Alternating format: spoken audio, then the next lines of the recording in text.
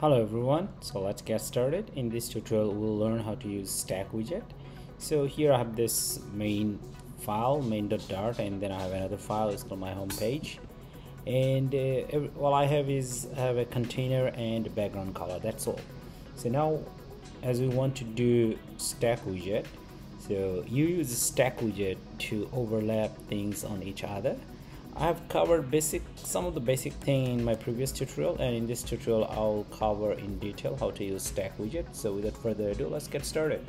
So to do that, now you may need to wrap your stack widget around a container as a child. Okay, so I'll call stack, and within stack it takes a property which is called children, and as you can see from this bracket that it takes a list, or you can understand that it takes a lot of item inside it. Okay, so that's how you understand it. So you can put a lot of child, which would be eventually their children. So once again we are using stack widget to overlap things onto each other. Okay, well, the first thing we want to do, we want to draw a first triangle, rectangle over here, or a square, and on the top of it we'd overlap other things. Okay, so now let's go ahead and do it. So first we'll try to draw a container. Okay, now the container itself doesn't have a position, so we have to wrap it around a positioned widget. So that's why we'll start with positioned, and as you can see it takes a child, so in our case the child would be container. Okay, and now positioned widget, from the name you understand that it should take position, so more like web development, left, right, top properly. In our case we'll use a coordinate system over here, like left somewhere and top somewhere, like that. Okay, yeah, so let's go ahead and do it. So we'll define top as say 100 pixel. Okay, and left, so it would come down from the top to position like over here, and then we also want a left position. Okay, so we'll do left position, so we'll do left equal 40. Okay, now we have this container. Definitely, now if we wrap your container around position widget, you should also give it width and height. Okay, so in our case we'll give it width. Say in our case width is 280. Okay, that's what we do, and we'd do height. Okay, so we'd also do it 280, so it would be more like a square. Okay, now of course we can give it a color. So for now just let's go ahead with colors dot red, like that. Okay, now we need to import the library for this. Now let's go ahead and save it, run it, and see the result. Okay, now we have a widget like this, okay, or a container, and now the position has been done through this few properties. Okay, of course you can start it from the bottom as you want, so it doesn't matter how you start it. Okay, now what do we want to do? We want to decorate it a little bit, so that's why we'd be using decoration property of container, and which will take a box decoration. Okay, and within box decoration we can define border radius. Okay, all right, so do border radius dot circular, and we'll assign say 20 pixel as border. And now of course if you save it you'll get an error, because if you have container and decoration at the same time, or if you use decoration property of a container, then you should move the color inside the decoration class. Okay, otherwise you'll get an error. Now we have this beautiful nice looking little square over here. Okay, yes, and another thing we could do, we can define its border, as you can see from here. Okay, so let's go ahead and define the border. Okay, so we'll do border, say border so border dot all, and say 5. All right, 5, and now we'll do color. Okay, and color could be colors dot so black. Okay, now let's go ahead, save it. Now we have this thick border. Okay, so that's what we have right now, and all we did here, we define these properties within position widget, and then we have this container. Now if you have container within position widget, it will take the size of the position widget. Okay, yeah. And within the decoration class or decoration widget, you define the color and border radius and border width, things like that. Now, so this is our first stacked widget. As you can see it from here, we have only one child, so we want to put more child here. So to do that, what we could do, simply just copy paste it. Now we will have two stacked widget. Now save it. Definitely nothing else is happening because they're overlapping onto each other. Why? Because the first one, the position top left, is same as the second one. So what we could do, we could push it down a little bit. Okay, so push it down further down the line.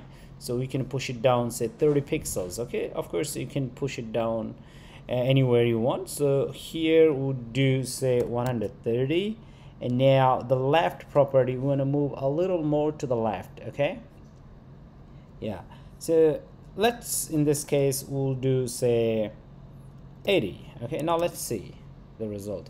Now we have this one, this stack widget.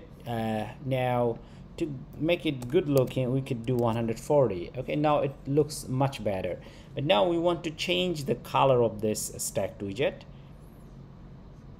So instead of red, this time we'll use a different color. So you do FF5C B4C6. Okay, now let's save it and see the result. Okay, now it looks much better.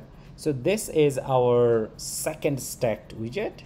Okay, now do remember the way we are doing. If you have stack widget and you want to overlap things onto each other, you really don't need the column. Of course, column doesn't overlap things onto each other. That's, you should know it as well. Okay, so with positioned widget, a lot of time it becomes much easier if you know the position where to put them. Okay, so that was our second widget over here, this one. Okay, now we want to copy paste it and put it down somewhere again. But now if we run it, we'll have the same positions. We want to change the position. Now we'll increase it a little bit more, so we'll do 180 and here 120. Okay, now let's see the result. Okay, now it's looking better, I would say, and they're at a different place. Okay, now what do? We want to change the color of this property over here.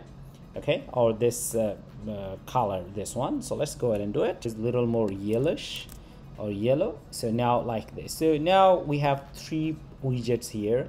They're all wrapped around positioned widget, and these positioned widgets are wrapped around stack widgets so that they can sit on the top of each other. Okay, and now, so that's one thing about positioned widget. Now the next thing I want to do, that we want to draw something here so that it looks a little more interesting. But right now we'd be drawing things inside our container. Okay, all right, so now to do that, first we have to define a child property. Okay, and now within child, say for example, you can have a column. Okay, because we want to put things like on the top of each other. Okay, so how do you do that? So that's why you need column property. Okay, now within column property, you can use many different ways to style things and put things. Definitely first you need children. Okay, just like the stack widget, once you have children, you have this bracket, and within bracket you can put things. So now we'll use column over here, and we want to put, say, this kind of black dashed line or black lines over here. Okay, so how do you do that? So now, so we want to achieve this dot or line over here using container. So we'll use a container over here. Okay, and container will have some properties. So width we'll do 100 and height say 5, and then we'll use decoration property. Once again, the box decoration would help us. It's very useful. And then we'll do border radius. Okay, now border radius, border radius dot circular, say 5 pixel. Okay, now definitely you need a color for this, so we do colors dot say bish orange color. Okay, now let's save it and see the result. So now it's at the top. So in default column property within column widget, it puts everything at the top. Now we want to center it. Okay, so where do you center it? To center it, you can define the properties over here, which is called main axis alignment. So we'll do main axis alignment dot center. Now it came down to center, right? Yeah, and definitely you can push it further over here on the left or on the right. So we'd just keep it here right now. And now we have this container. Okay, but of course you can play around with this value or the color thing. Say you want a different value, say brown, let's see. Okay, so we'd go with this one. All right, now let's copy paste this. So we want to have 3 lines over here. So and now they're too close to each other.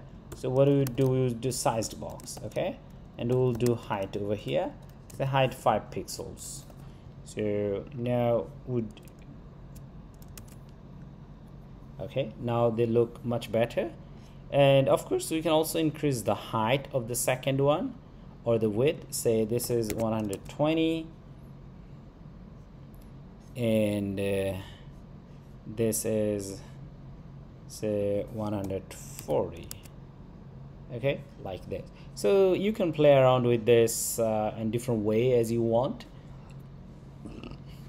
It doesn't matter though. So now we'll see the next positioned widget. Okay, so we want to draw another positioned widget over here. Okay, right over here. So well, first we could copy paste any of them. Say the first one, because the third one is a bit complex, it has stuffs on it. So we'll copy paste. Okay, and now the first thing, definitely you run it, it would be at the same position. That's what we don't want. We want to push it down somewhere here. Okay, say the last one was, the top position was 188, which is this one, and if you add 280, so it becomes say 380 and 360, right? So this position is 360. Now we want to be somewhere over here. Okay, so let's say add another 200, so 560. So what we would do, we would do the top position 560. All right, left position same as the earlier one, right? Okay, now it's much better. Now we want to have a little bit different height width for it. So instead of doing this, what we would do, say we can have this different kind of width over here, say 360. Okay, so it's much better, right? It's getting bigger. So now definitely we can play around this width and have a perfect width. Well, now what we could do, we could also have like width like this. We could do media query dot off context, and then we'll get the size, and then we'll get the width property. Okay, now let's see this. Okay, save it. So of course it has a bit of margin overlapping, things like that, or it's going out, right? Now let's put it to this left. Okay, now it's taking the 100% of this width. So after doing media query, it's taking the 100% width. Now we can change the width of this thing. So what we could do, we can assign a margin to this container, say const edge only, and we do so left 40 and right 40. Okay, now with this margin, it's looking much better. So as you can see, if once you started to play around this positioned and stack widget and these properties, you can achieve some good looking layout on your screen. So that's the most important thing about stack and positioned widget and those properties. Anyway, so if you learn something, hopefully you learned something, and if you learned something, don't forget to subscribe and smash that like button. Thank you so much.